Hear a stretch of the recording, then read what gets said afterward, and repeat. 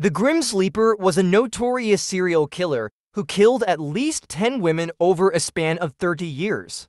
The police had his DNA, but couldn't match it to any specific person in their database, making his identity a complete mystery, but not for so long, they say. In 2008, a young man was arrested on weapons charges.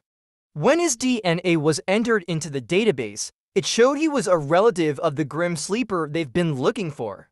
The police then examined the young man's family tree to narrow down the list of potential suspects. They focused their investigation on the young man's father, who was the most likely suspect. The trail began.